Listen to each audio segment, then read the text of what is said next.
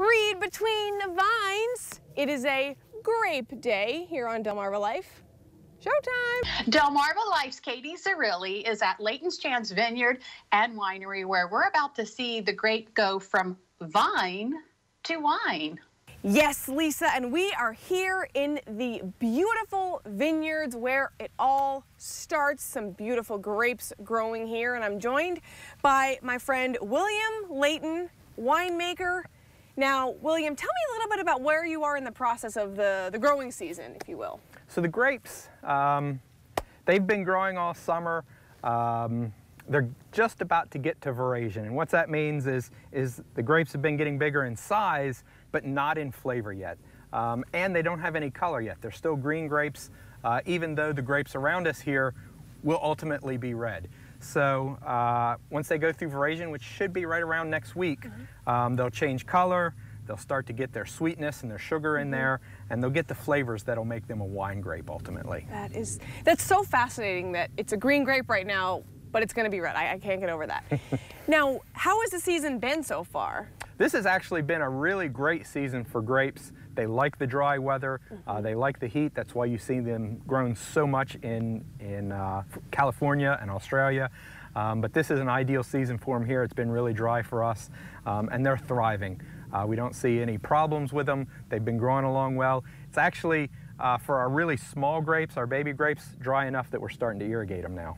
Cool. So how much crop do you have in this whole place? So we've got 14 acres of grapes right now. Wow. And we just did our crop estimate for this year. We expect that to give us 62.5 tons of grapes this year. That's a lot of wine. That's a lot of wine. So these vines right here, what kind of wine will you make out of these grapes? So these are our Chambourcin grapes. It's one of the 3 red grapes that we grow, and it's really versatile grape. We'll make several of our dry wines out of it, our Farm Red, our Chambourcin, and our Rise Up Red, the one we mix with some Rise Up coffee. And then we can make some slightly sweeter wines too, our Rosé and our Harvest Blush, with this same grape. How much work is it to kind of tend to these each day? Well, it takes us a staff of 4 people out here on a daily basis. There is a lot of work to do with the vines. You want to keep them under control. You don't want them to get big and bushy. You don't want too many grapes off there. We actually cut some grapes off and drop them on the ground because you want to keep that quality, not quantity with grapes. You want to allow the grapes to see sunlight, so we'll actually pull leaves from in front of the grapes. There's a lot of work that goes on here out in this vineyard all summer. Now, tell me this, if I were to pull one of these grapes off and eat it, how would it taste? It would taste terrible right now. No sweetness to it at all. It would taste really sour. Really sour. Okay, really so maybe sour. I won't try it. So Would be good. In about 3 to 4 weeks, they'll start to taste good. That is awesome. So, and then when will you start to kind of make the wine out of them? So harvest will begin the last week of August usually for us, and it's been a hot summer, so that's what we expect, the last week of August. And we'll start harvesting the grapes, pulling them inside, we have to immediately press the juice out of there and immediately start fermenting that into wine. And that process will take us to get all 62 tons done through mid-October usually. Wow. Well, cool. We're going to learn about that process coming up later in the show, right? You're gonna stick around? Yeah, I'm going to show you. Awesome. All right, well, stick with us for that. Delmarva Life, we'll be right back. Welcome back to Layton's Chance Vineyard and Winery. We've, of course, moved from outside to inside what I'm told is called the tank room. Here to learn more now with my pal, William Layton. The tank room. Yeah, this is the tank room. This is where the wine is made. Once the juice is squeezed out of the grapes, it comes into these tanks, and this is where it stays for 6 months until we're ready to bottle it. Yeah, wow. So how much wine is in these tanks?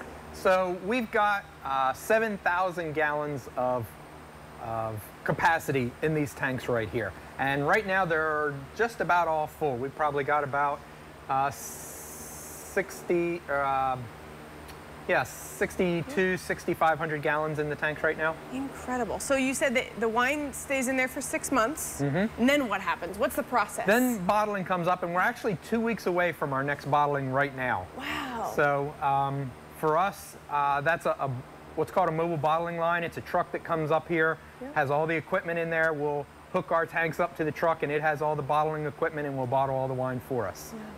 And you were saying that there's a lot of science to this, right? There is. Wine is a lot of chemistry. You have to have the sugars and the acids and the alcohols and the proteins all right, or the wine doesn't turn out, and it doesn't stay that way if you don't have it all balanced and correct. And you were saying that something people might not realize is the grapes are actually pretty sweet, right? The grapes are sweet. By comparison, a table grape that you buy from the grocery store is about 15–16% sugar. When we harvest our grapes, they're 21–22% sugar.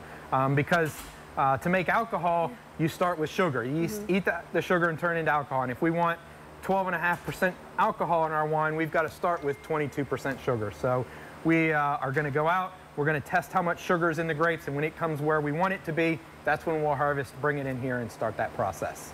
It's so fascinating. Now, do you have one type of wine that's more popular than another here, or what's your best seller? Joe's Cool Red is our best seller. It's our sweet red wine, and actually about half the tanks in here right now are Joe's Cool Red. Oh, that's good. So you're probably more than prepared for people to be to be we try not it. to run out of our most popular wine.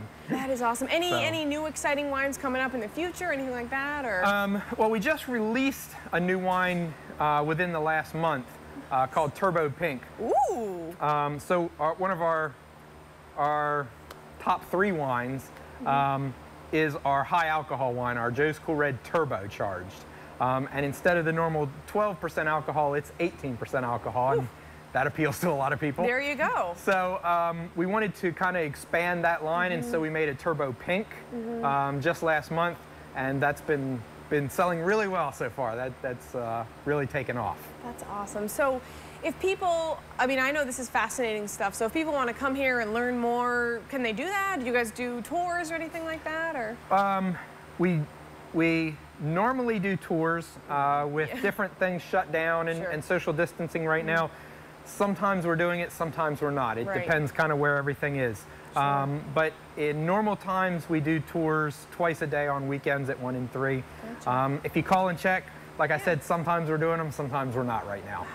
You must love your job. I do. I love coming in here and doing this every day. It's great. That is so awesome. Well, thank you so much for taking time to spend with us today. This has been amazing. Of course. I'm glad you could make it. Anything else you think the people need to know? No. Wine, a lot of people are nervous about drinking wine or are scared of it because there's so many different flavors out there. Right. One of the great things about small wineries is you come out, taste it, find something you like, and there's no right or wrong wine. You don't have to pay attention to the food pairings or the points. Just find a wine you like and drink it. Find a wine. Boom, there you go. All right, well, thank you so much, William Layton, winemaker.